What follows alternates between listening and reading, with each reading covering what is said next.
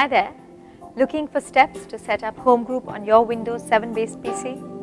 Well, I'm sure I could be of some help. At iYogi, we constantly work towards helping you sort out your computer related issues to provide you with a smooth computing experience. HomeGroup comes with a huge advantage. With the help of HomeGroup, you can share files as well as printers on your home network. Also, if a HomeGroup already exists on your network, you only need to join it and not create an altogether new one. So here's how you can easily create HomeGroup on your Windows 7 based computer. Follow me.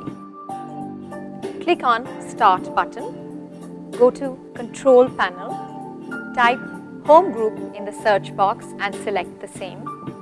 Click on Create a HomeGroup and follow given instructions.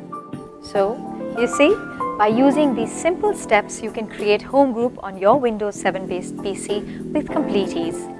Loving technology? At iYogi, we're always here to help you get more out of your PC along with its related software and programs.